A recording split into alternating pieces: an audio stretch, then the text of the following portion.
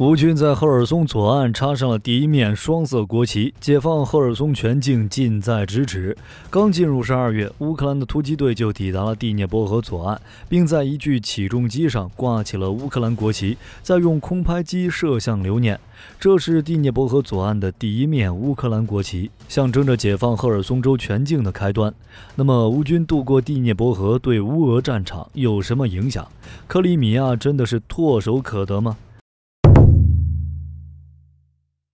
当然，这不是乌军第一次过河了。之前俄军刚撤到第聂伯河左岸，乌军的特种部队就坐着美国援助的装甲艇强渡第聂伯河，控制了南岸金本沙嘴附近的赫洛伊斯克村。俄军的直升机、无人机和空天军一个都没上。没办法，惧怕海马斯火箭弹的攻击，俄军并没有沿河防守，而是撤往离河岸更远的地方，差不多往第聂伯河左岸后撤10到15公里。并且是一撤再撤，乌克兰突击队没遭遇抵抗就可以渡河，所以在11月24日，乌克兰武装部队已经开始渡第聂伯河，在第聂伯河南岸的金本沙嘴立足，不用为乌军的孤军登岛担忧。该地区在海马斯的覆盖范围，后方部队能够为半岛上的乌军提供足够的火力支持，先让突击部队向敌方渗透，随后提供强大的火力，确保突击部队的安全。而乌克兰军队的重型装备能够顺利渡河，只说明了一件事：俄罗斯军队在河左岸又出现了撤退，而光头指挥官梦想的守住河左岸希望又破灭了。接下来还会出现在克里米亚半岛上重新集结。按照俄军的一贯说法，乌军袭击克里米亚对俄罗斯构成不了国家安全威胁，不过很显然并非如此。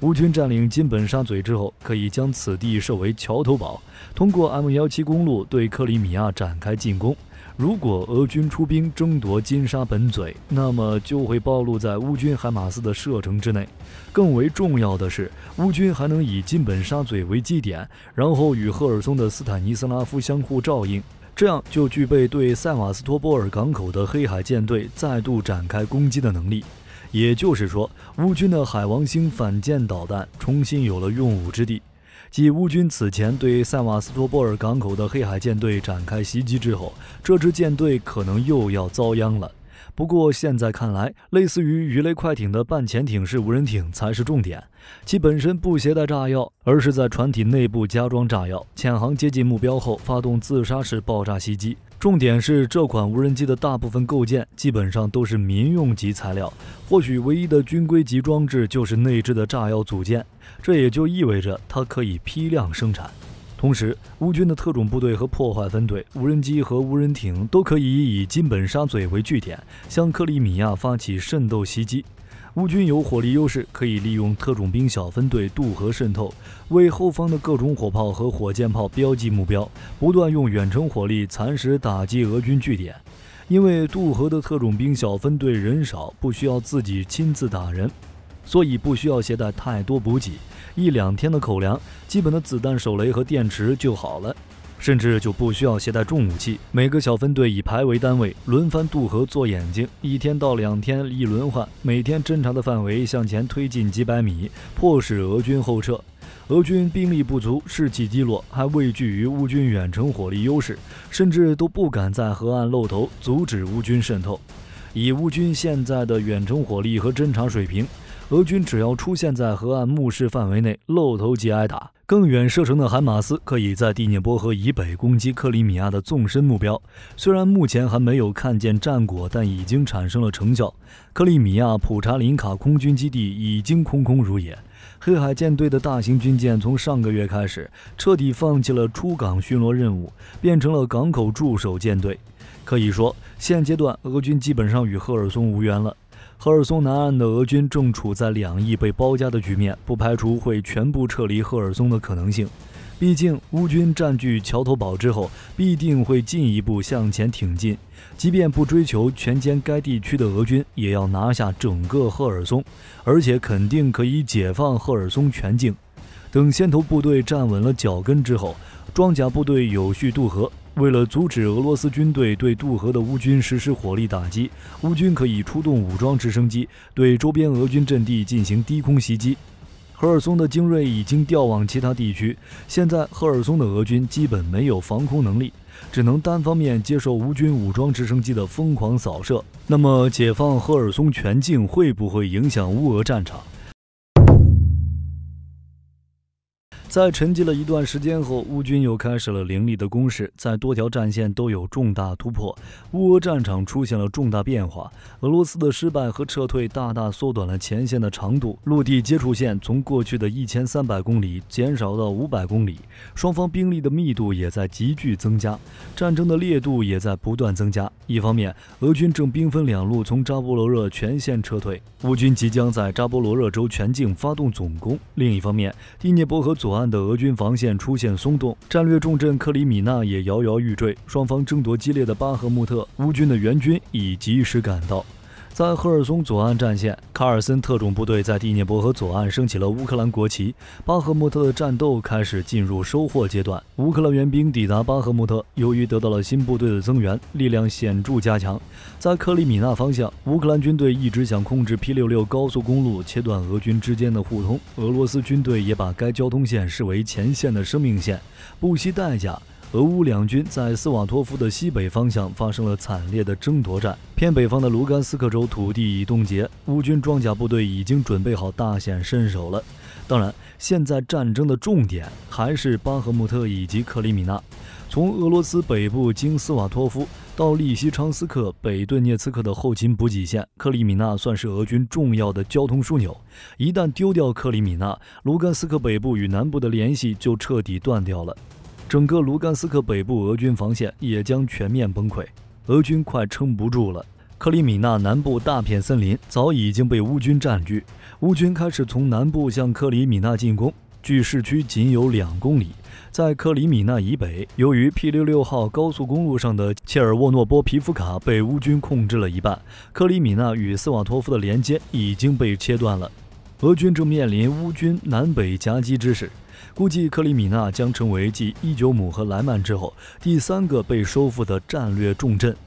至于巴赫穆特，俄军虽然已经死伤无数，但至今仍然在外围徘徊，没有开始攻城战。目前该城在俄军炮火的反复轰炸下基本上已经是废墟，跟当初的马里乌波尔和北顿涅茨克差不多了。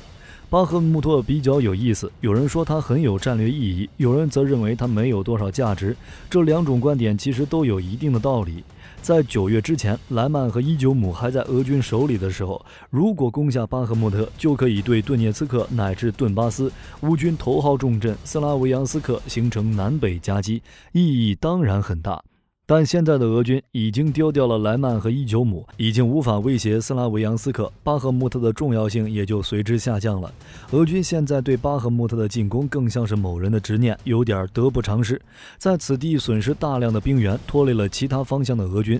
总的来说，现在乌军的主要战线在扎波罗热和顿巴斯，但赫尔松的局势势必会影响整体战线。第聂伯河左岸升起国旗会极大鼓舞乌军的士气，打击俄军本来就不高的士气。俄军直接举白旗投降或者组团反水也不是不可能。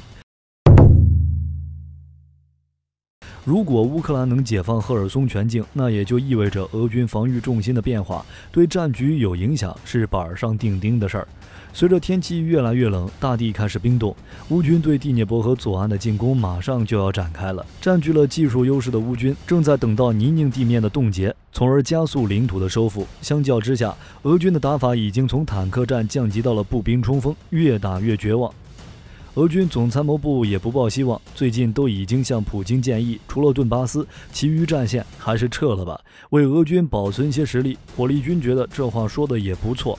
如今赫尔松的俄军基本上都是一些虾兵蟹将，精锐部队早就被普京调往顿巴斯战线了。就比如现在巴赫穆特战线，俄军敢打这么猛，就意味着后边有人，随便死。有从赫尔松调过来的人当后援，但是乌军解放赫尔松全境之后，后援还有多少就不好说了。按照泽总的意思，乌俄战争自克里米亚起，也要在克里米亚结束，所以乌军拿下赫尔松之后，克里米亚就成为了首要目标。乌克兰是打算在明年春季夺回克里米亚，这是完全有可能的。如果美国援助射程150公里的 GLSDB， 那么乌军完全可以在克里米亚复刻赫尔松的战法，用海马斯打击俄军后勤。在赫尔松是打击安东诺夫斯基大桥，那么在克里米亚就是打击克赤大桥，加上美国援助的 T-12无人舰以及英国的海王直升机。虽说不能夺取亚速海或者黑海的控制权，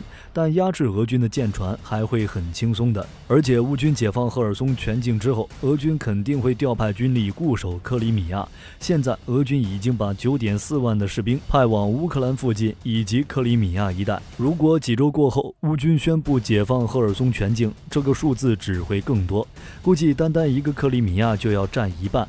如此一来，俄军在顿巴斯战线的兵力必然会减弱。虽说俄军征召了30万的新兵，但战斗力堪忧，毕竟拿着步枪弓箭上战场，渗透特种作战还行，正面硬刚想都不要想。这点乌军恰好与俄军相反。为了保持乌克兰持久的战斗力量，从明年开始，乌克兰征召的所有新兵都安排在北约国家训练。英国负责4个旅，美国在驻德基地负责2个旅，波兰负责2个旅，捷克负责1个旅，芬兰负责1个旅。在明年夏天之前，北约能够培训出30万乌克兰新兵。总的来说，现在的俄军除了在巴赫穆特保持有限的攻势外，在每个战线都处于劣势。乌军在哪个方向的突破口都是大坝上打开的一个缺口。如果赫尔松全境被乌军收复，俄军在乌克兰南部区域的活动范围基本上就没了，乌军光复扎波罗热、克里米亚也就不远了。过不了多久，俄军唯一占领的地区或许就剩顿巴斯了。不过等到俄军兵力都聚集到顿巴斯之后，战争的烈度就会更高，乌军的损失或许会更多。不过没办法，只有乌克兰的胜利才是实现和平的唯一方式。好了，这期视频到这儿就结束了。各位觉得乌军什么时候能解放赫尔松全境？欢迎在视频下方留言评论。如果视频内容有不对的地方，各位也可以在下方留言。我是火力军，下期见。